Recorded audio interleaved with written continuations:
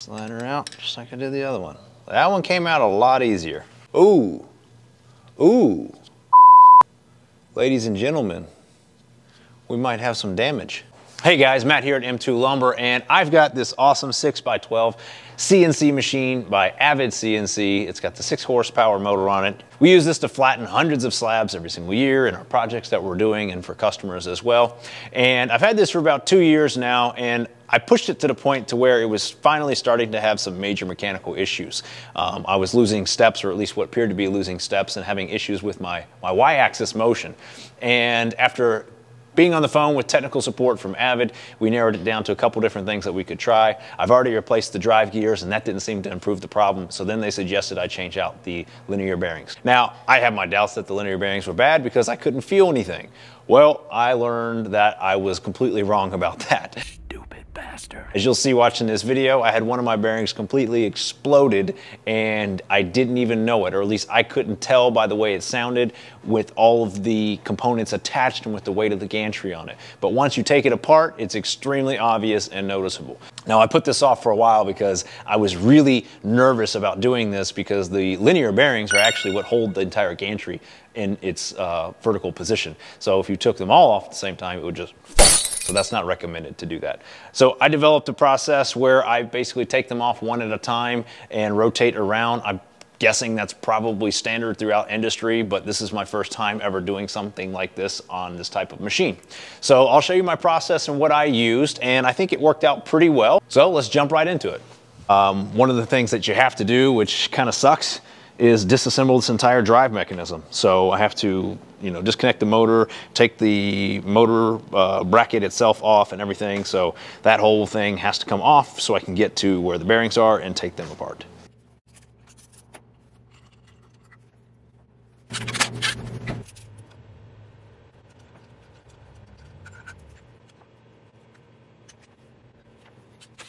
Okay, so now that the drive motors are off on either side, basically the whole gantry system is completely free, and I can slide it by hand back and forth.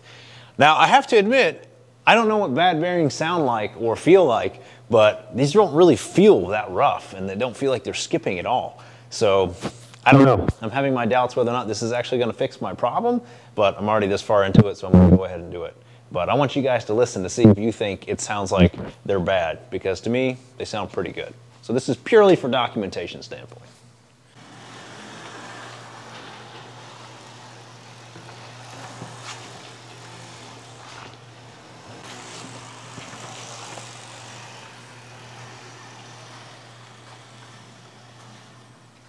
Okay, so what I'm gonna do now is I'm gonna go get a jack and barely put a little bit of pressure on the underside of the gantry over here to help support this side while I disassemble the bearings on the left side of the gantry and remove them one at a time. And I'll have to slide them out, and hopefully there's no motion in the Z-axis, because when I take one out, it could potentially want to rock or come down some.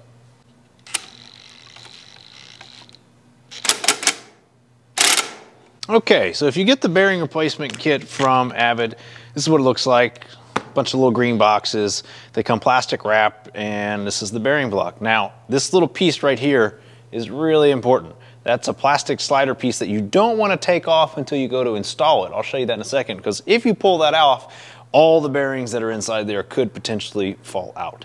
So we don't want to take that off just yet. There's a special way that you put this on and take that off so that you don't have a giant mess on your hands. So here's my bearing. They do provide the grease fittings separately. I don't know why. So you have to install these into the side, which goes right there.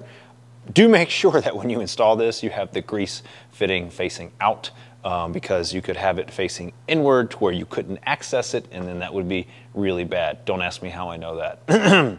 So let's go ahead and take the other one off, and we'll get this one put on.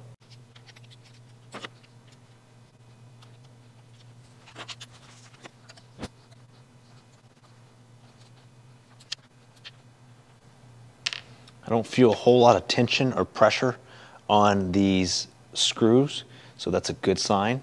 If you do feel tension or pressure on these screws when you're pulling them out, that could mean that maybe you don't have it braced very well. So I would be very cautious if you did notice that. Okay, so now I'm gonna try to ease this thing out of here. Don't know how easily it will come out. Oh, okay. Well, there we go. Come on. Come on. Okay. All right. Boom. Look at that. Wow. A lot of buildup on the inside there. All righty. And now, of course, I have to take this outer plate off so that I can slide the bearing off, because it's going to hit right there. Again, it still really doesn't feel that bad. I don't really know what I'm comparing it to, but overall, I don't know. I give it an 8 out of 10. Kind of completely made up values that I'm assigning to it, but I don't know what else to say. Of all the Y-axis bearings that I've changed, this is one of them. Actually, it's the only one. Now I can slide this bad boy off of here.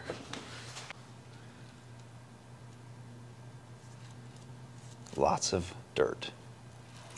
Okay, I haven't touched this or cleaned this at all, so we can do a fair side-by-side comparison. Now, I haven't taken this plastic piece out yet, so you can't see those bearings. But there's no bearings, from what I can tell, missing inside there. It's very hard to see at that angle, but all of the bearings are inside on both sides. There is quite a lot of buildup of debris here, but you know, again, I don't really know what to expect for something as this thing's been in use for almost 2 years. So I would expect to have some level of buildup. So I don't know. Again, no bearings seem to be missing. They roll easily. There's a good bit of buildup here in the back. That is really packed in there tight. Don't know. Still having more doubts, but we will see. So I'm going to go ahead and clean off the back side on the where it bolts up to it to make sure all this area is clean, and then I'm going to go ahead and slide that one on there and install it too. All right, guys, I went ahead and also took off the plastic cover, which is supposed to help sort of shield the linear guide right here. And I did that so that I could access the top portion here of where the bearing bolts on, so I could clean all this off back behind here. It really wasn't that dirty, but went ahead and made sure it's nice and clean. So now we can go ahead and slide the new one on. As I slide this on here, it's going to push the plastic out of the way, like so. And boom. There we go. Now, again, I don't know if that's tighter or looser or what, but I don't really have much to compare it to. All right, so let me slide this back behind here. Gently. Ow, there we go. It's a little bit of a tight fit. Everything looks like it's lined up still, exactly the way that it was. Thank God. Now, I'll just put my screws back in.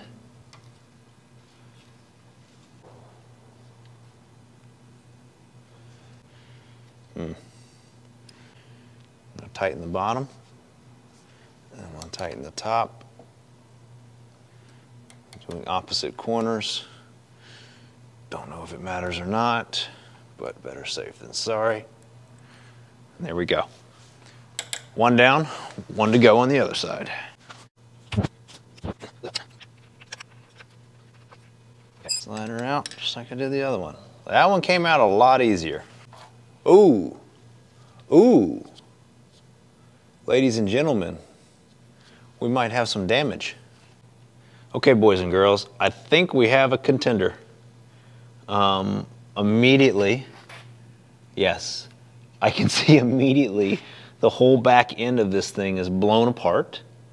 It actually slides a lot easier, but that's probably because it's missing a lot of bearings.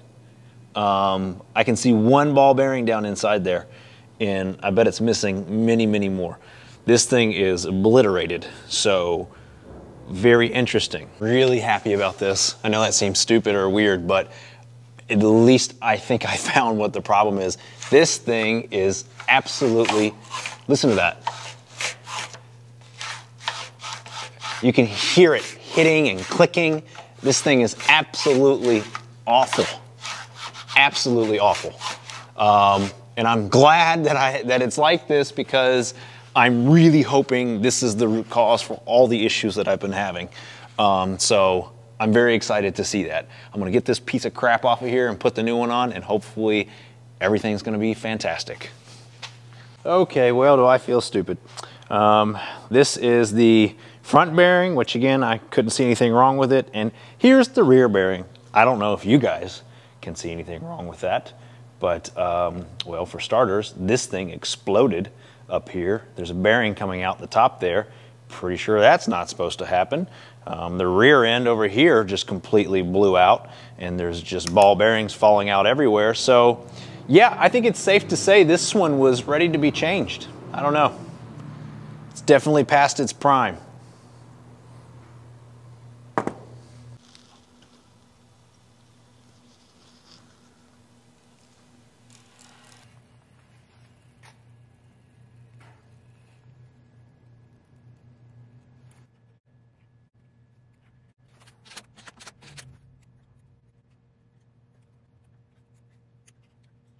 All right, so I got this side done. I've taken the jack out, and I can't notice still a huge difference in the feel, but I think a lot of that has to do once you put all this mass on it. Of course, the little imperfections in the bearings aren't going to be very noticeable, but it feels fine. I don't think it moved on me at all, because everything was held up pretty well. The bolt holes lined up perfectly and screwed right back on. So I'm going to repeat this process now for the other side, jack it up over there closer to where the spindle is, and then change out that side as well.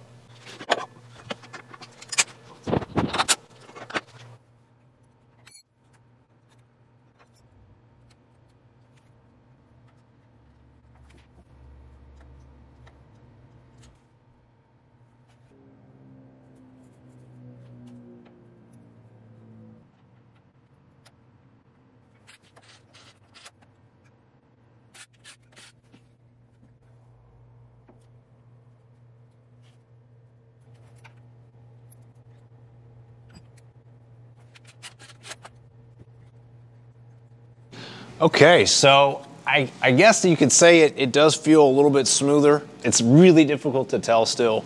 Again, once you put all this mass on here, you don't feel any of the little vibrations and stuff like that. And if I didn't know they were new bearings, I don't know that I could pick it out in a lineup. So only time will tell.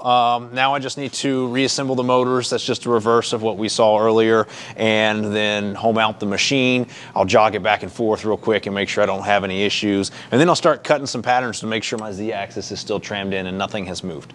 And I guess, yeah, time will tell if this actually fixed my problem. I did have one bearing that was completely blown out, which you saw, and I didn't notice that until I went and took it apart. For $40 a piece, this is definitely something that I'm probably going to do every year now. It's not that daunting. I was a little nervous about it before just because I wasn't sure how the process would go. I did use the jack, as you saw. I don't know how effective that really was, because when I did this side, the jack itself was actually a little loose. I thought I had a lot of pressure on it, and I didn't. And it didn't seem to affect how the bearings went on or off. So I think the process that I did one at a time is pretty straightforward, and you don't have to worry about too much. So if you were thinking about doing this or you weren't quite sure, hopefully this video helps. If you have any questions or comments, please drop them on down below, and thanks for watching.